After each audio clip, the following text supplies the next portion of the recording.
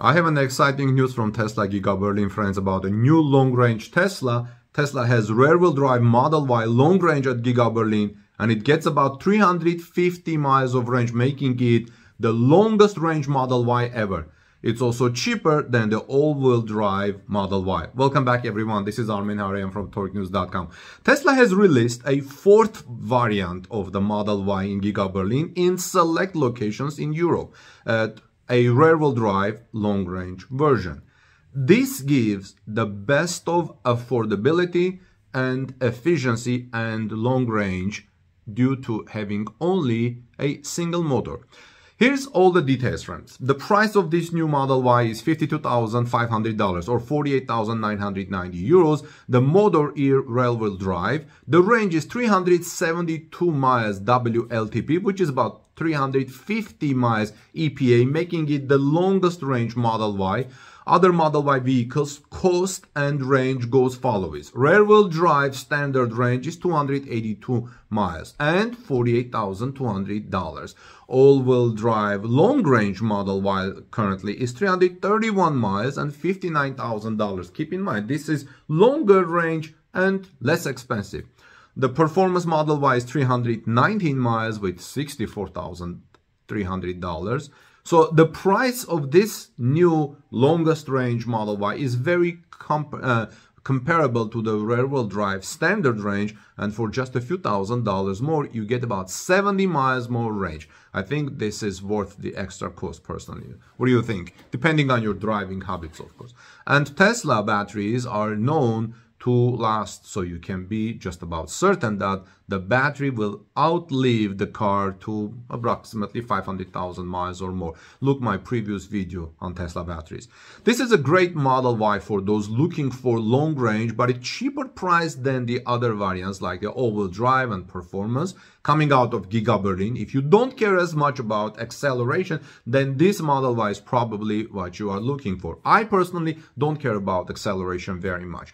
Right now, this vehicle is only available in select locations across Europe, and like I said, it's coming from Tesla Giga Berlin. However, my guess is that if it is successful, there is going to come to other locations around the world, including the United States. Friends, it's important to note that WLTP range, which stands for Worldwide Harmonized Light Vehicles Test Procedure, doesn't quite reflect real-world range. The actual range of the Model Y will likely be around 340 to 350 miles.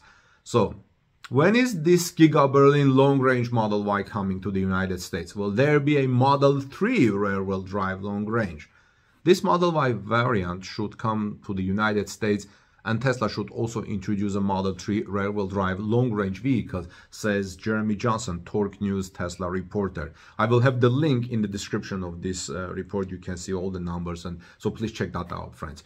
Right now, the Model 3 rear-wheel drive gets 272 miles of range. This is certainly better than prior models, but those wanting range that is comparable to their gas car might be more inclined to buy it if the cost were a few $1,000s more and you got 70 to 80 miles more of range. Imagine a Model 3 rear-wheel drive long-range variant that costs $42,000 and has 350 miles of EPA range. It wouldn't be as performant as the Model 3 all-wheel drive range, but it would have great range at an affordable price. This is variant I would probably consider getting. Do you care more about range or performance? Look for Tesla to release a Model Y rear-wheel drive long range in the United States at some point. I think it's maybe coming. I also believe, says Jeremy, Tesla will release a Model 3 rear-wheel drive long range in the United States and sell it for around $42,000 with about 340 to 350 miles of range. So let me know your thoughts. What do you think about the new Model Y rear-wheel drive long range? Would you get this vehicle if it was available in the United States, if you are in the United States, or if this was available in your location, if you are in that location? I have to say that I'm pretty much impressed how well Tesla is doing at Giga Berlin and Giga Texas. We don't hear much about the Fremont factory, how things are going well, but you know, a lot of things are coming. A lot of vehicles, of course, are coming from Tesla's Fremont factory.